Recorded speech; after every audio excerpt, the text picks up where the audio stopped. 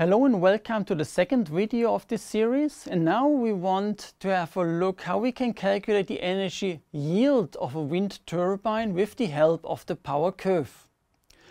First we have a look to a place at the North Sea coast at the German island of Sylt, and we start with the relative frequency diagram that we know from the Weibull distribution discussion in other videos. The second curve we require is the power curve itself that we just have discussed in the previous video. And there we see now we need to have a look at each wind velocity class that we have marked here with those yellow bars, and that starts with low probabilities of wind speed and zero power output, therefore also the output is zero. And then we already see it really makes little sense to further reduce the cut-in velocity with a lot of engineering effort and costs, because the power output is so small that the contribution to the overall energy yield is so small. And then we go further step by step through all the wind velocity classes, increasing the probability, and somewhere we reach then the maximum probability of wind speeds when we see the power output of the power curve is still quite low, resulting then in the product something in the medium range. And then we increase the wind speed classes and have then a high power output of the wind turbine, but already a decreasing contribution from the probability of those higher wind speeds. And that is even decreasing when we reach the nominal power. And what is extreme is when we then come to the cut-off wind speed, then we see that the probability of those very high wind speeds is almost zero. And there we again see it not really makes sense to even increase the cut-off velocity, because the contribution of those wind speeds is almost zero. When we do then that multiplication of every relative frequency with the corresponding power for every wind velocity class and multiply that with 8,760 hours, then we get the third curve, and this is the relative energy yield in megawatt hours per meter per second wind velocity class per year. But what we are interested in is the cumulative energy, the energy we can obtain in 1 year, and that we see here in this fourth graph, and that means the yearly energy yield EA, that is the sum from 0 meter per second to the infinite, times always the relative frequency h of v times the power output of the turbine P of v times 8,760 hours. And in this example we get then a yearly energy yield of 10,700 megawatt hours per year. And then we can write this formula a bit different when we replace the relative frequency h of v by the term, the cumulative frequency f of v plus 1 minus f of v, we have the exact probability of a wind speed class, for example, between 3 and 4 meter per second. The difference is not very big, but there is a slight difference.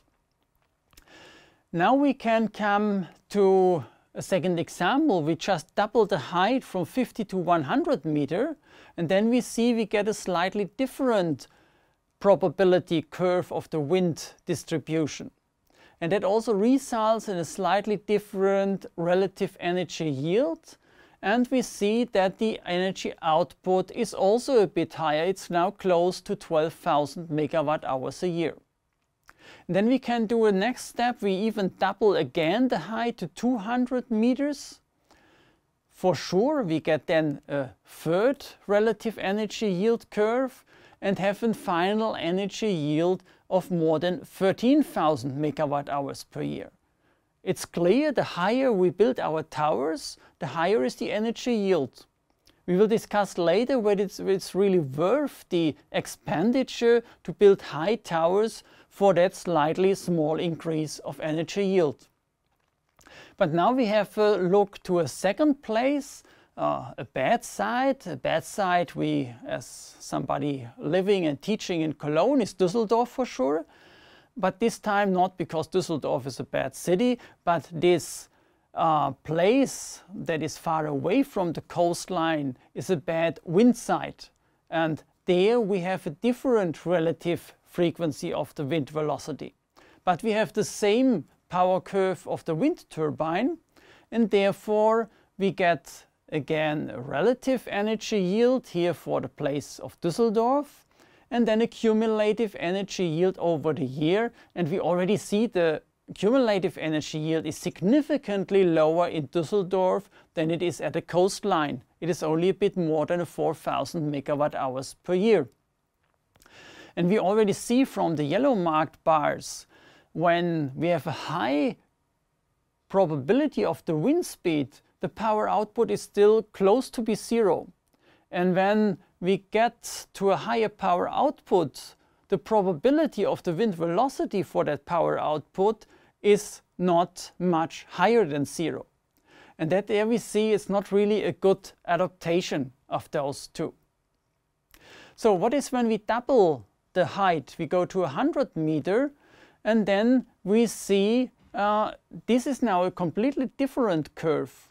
At Sylt we had been all those curves close together, but in a side far away from the coastline, it is a significant difference that we get here, and a significant higher cumulative energy yield. So we go from a 4,000 to more than a 6,000 megawatt hours per year. And the same we can see when we go to 200 meters. We have the dark green curve now significantly shifted to the right to higher wind speeds, resulting in a significantly different shape of the relative energy yield, and also a significantly higher yearly energy yield that is now more than 9,000 megawatt hours per year. And when we now compare once more these values from Düsseldorf to Sylt at the North Sea coast, then we see there is a big difference in behavior. For sure, in all heights, it is always the coastline side is the better one. But when we increase the height from 50 over 100 to 200 meters, we see the difference at the coastline at Sylt is only a little bit, but at the mainland in Düsseldorf, it is more than doubling the energy yield. And that is also the reason why we see in the mainland, far away from coastlines, that the towers we are building are getting higher and higher, whereas when we are hiking at the coastline, we see wind turbines that are much, much smaller in height, because it just doesn't make sense at the coastline to build higher and higher towers. But it's not really satisfying what we have seen here for Düsseldorf. So we go a second approach. For sure, we cannot change the wind speed at this place, but we can use a different wind turbine, and that we see here. We have the same nominal power, so both turbines we see here have 3 megawatt of nominal power. But the yellow one, the new one I have displayed here, now has a much better behavior in this phase where the power curve is increasing quite steeply.